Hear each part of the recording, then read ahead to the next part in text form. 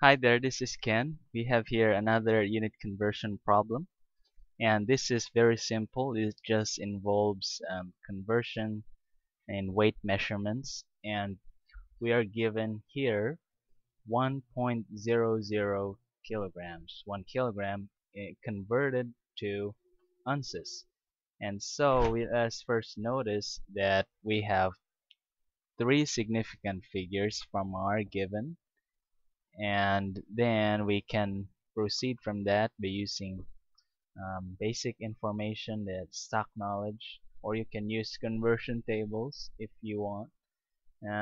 1 kilogram is equivalent to 2.2 pounds approximately, and then 1 pound is equivalent to 16 ounces. That's very basic.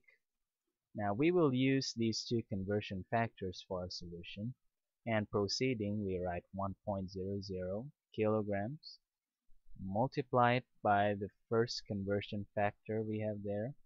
Right in the denominator, the unit we need to cancel out, that is in kilograms, and in the numerator is 1 we need to desire to proceed, and then 1 pound is 16 ounce.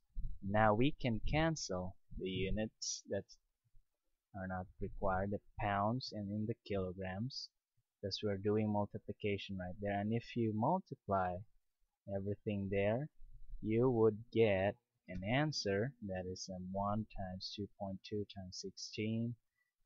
You would get a fixed answer in three significant figures. That is 35.2 ounces.